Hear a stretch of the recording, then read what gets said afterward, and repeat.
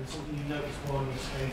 Do you need that little buzz to see that when you get on the ice? You don't necessarily need it, but it's just nice to see. I mean, the Union Jack and St Andrews flags, they're very distinctive flags, and you know, they seem to appear from sort of everywhere. You know, be it Japanese people or French people.